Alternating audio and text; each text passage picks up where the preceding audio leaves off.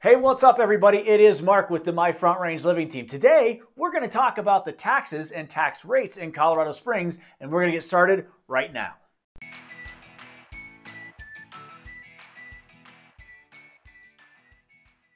Hey, what's up, everybody? It is Mark with the My Front Range Living team, powered by RE/MAX Integrity. We are a team of full-time real estate agents here in Colorado Springs, and we have a lot of friends who are looking to move to Colorado Springs. And when they do, one of the questions we almost always get is, what are the tax rates in Colorado Springs? So if you're thinking about moving to Colorado Springs or you're going to buy a home in Colorado Springs, this is a great opportunity for you to learn a little bit more about our tax rates. So again, like I said, as far as the tax rates, we get that question a lot, and it stands to reason because here, as we go through all of these different tax rates and levels and everything else from some different states, you're going to see where there's a savings on your monthly mortgage bill. And what does that mean? That means you can buy maybe a little more house with those resources, because obviously, simple math, a $1,200 savings on your property taxes is going to equal out to what? Yeah, $100 a month. So you can put that $100 a month toward more house. And that's a big, big deal. So property taxes in a lot of other states, we understand that they are a flat rate throughout the county or throughout the state. We're a little bit different in Colorado Springs. We don't, we can't give you an exact rate because our taxing districts are different. They're based on school districts. They're based on perhaps utility districts. They're special taxing districts, things like that, or a particular development. One of those being Lorson Ranch on the south end of town. That's a special taxing district. So we get that a lot. So according to some of our research, we have some of the lowest property tax rates in the nation. So the national average is 1.07%, and El Paso County, Colorado Springs proper, is 0.48%. So we're just over half less than what the national average is. So again, coming from somewhere else, that's going to impact what you could probably buy or potentially buy here in Colorado Springs. So let's take a look.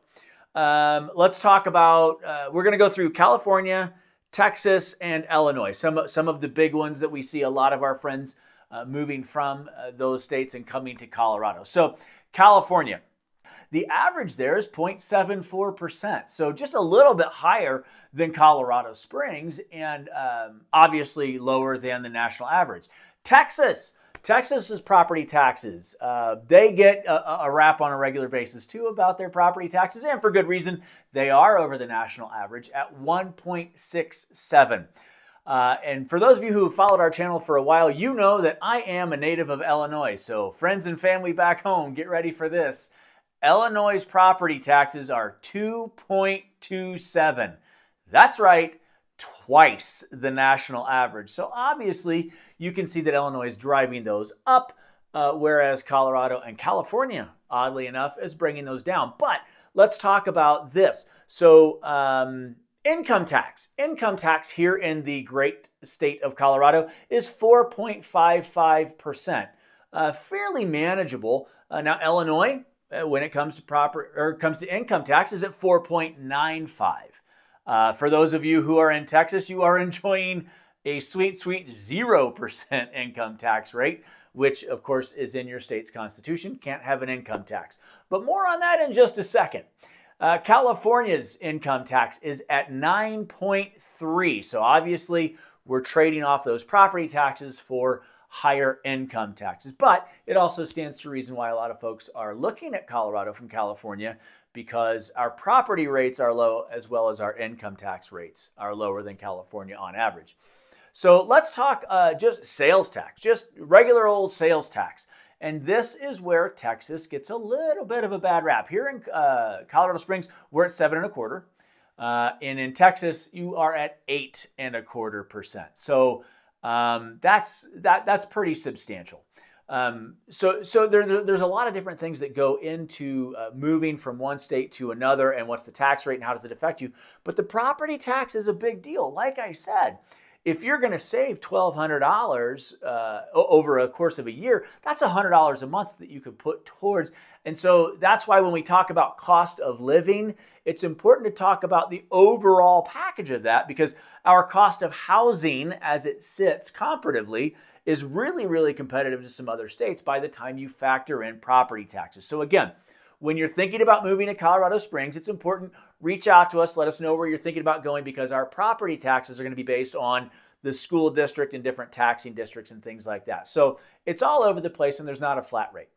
Hey, as always, we hope that you found value in today's video. If you're thinking about moving to Colorado Springs, you can go down in the video description below and click on that relocation guide download. That's yours. Just gives you a little more information about Colorado Springs and the surrounding areas and what part of town might work best for you as you're doing your research. Once again, I am Mark Hubert with the My Front Range Living team powered by RE/MAX Integrity. Thanks for stopping by. We look forward to seeing you soon. Have a great day.